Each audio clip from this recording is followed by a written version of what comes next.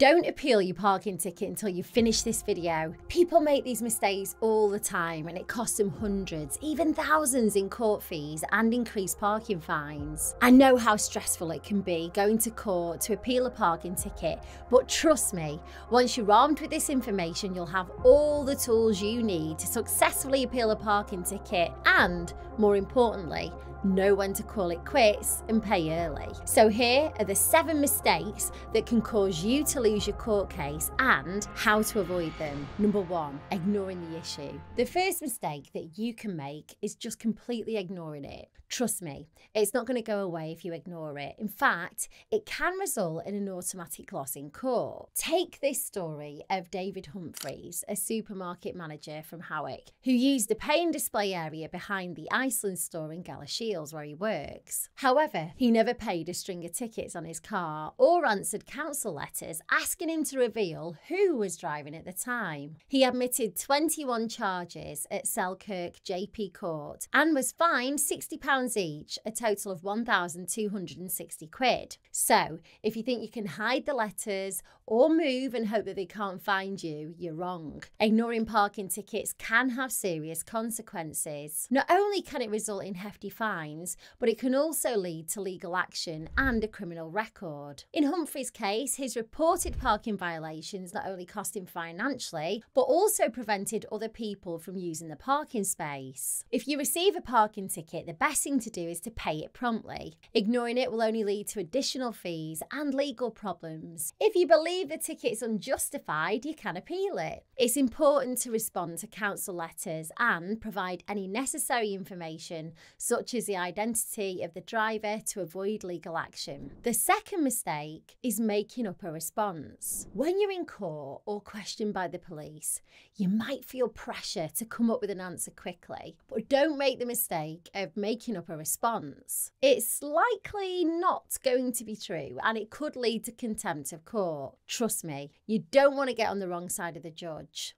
A man in Weymouth was pulled over by the police for driving whilst on his mobile phone on his way to court for a speeding matter. He made up a response saying that he was lost and trying to get to the court. Just hours later, after being banned from driving for speeding, the man drove away from Weymouth Magistrates Court and had his car seized. Making up a response in court is not only dishonest, but it can have serious consequences. In this case, the man had his car seized and faced additional legal action. Lying in court can result in charges of perjury, which can carry a prison sentence. If you're ever in a situation where you need to go to court, it's important to be honest and truthful. Making up a response can lead to additional legal problems and hurt your case. If you're unsure how to respond, it's okay to ask for clarification or seek legal advice. Number 3 is admitting fault when it's not yours. I know it can be tempting to take the blame to avoid confrontation,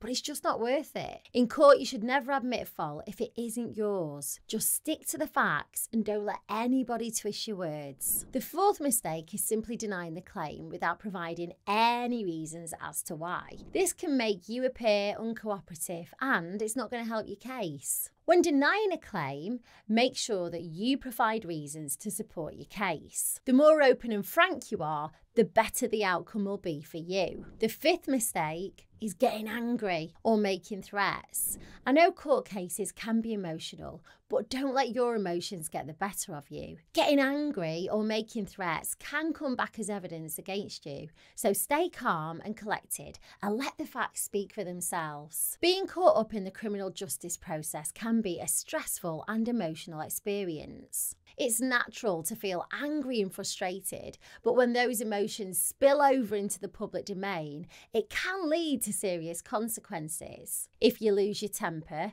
or are unruly or disruptive in the courtroom, the judge can hold you in contempt of court. That means that they may fine you for your disruptions, or if they deem that your actions were meant to obstruct justice and derail the courtroom proceedings, they may even put you in jail. Remember, maintaining a dignified silence may be difficult, but it's usually the best course of action in the long run. The 6th mistake is lack of consistency. Your story should remain consistent throughout the case. Inconsistencies can make you appear unreliable and hurt your credibility. So, Be consistent and stick to the facts. The last mistake is not knowing your rights and not appealing when possible. It's important to know your rights and understand the legal process. If you feel that the decision is unfair, then you have the right to appeal. Don't be afraid to exercise your rights and fight for what you believe in. If you're unhappy with the outcome of your case, you may have the option to appeal the decision. However, this is based purely on the decision reached in the case. If you want to appeal the decision made by the judge in your case, you may be able to appeal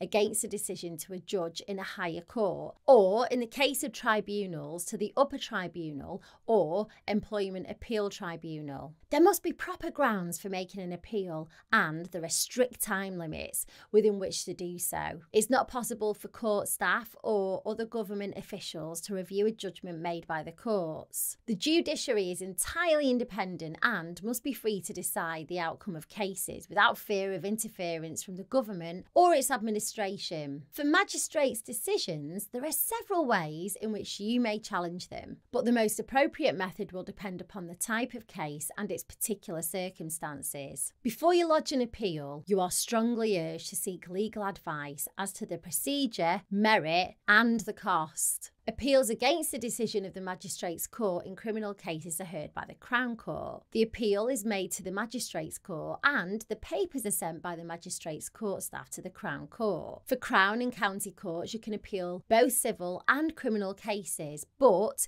it will be necessary to seek permission or leave from a judge before an appeal can be made against a conviction in a criminal case. Applications to appeal and for leave to appeal against decisions made by Crown Court are dealt with by the Court of Appeal Criminal Division. Appeals against the outcome of a hearing in County Court or High Court are mostly dealt with by the Court of Appeal Civil Division. Although HMCTS court staff will be happy to offer procedural guidance, they're not permitted or trained to give you legal advice or to discuss whether you can or should appeal.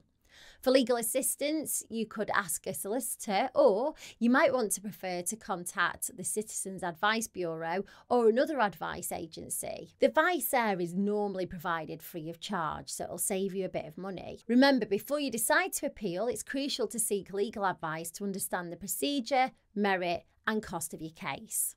Well, there you have it, the 7 mistakes that can destroy your court case when it comes to speeding, parking fines, and also claims. Remember, dealing with legal issues can be stressful, but don't let it overwhelm you. Stay calm, stick to the facts, and know your rights. I hope this video has been helpful, and if you have any other tips or stories to share, please leave them in the comments below. And as always, thanks for watching.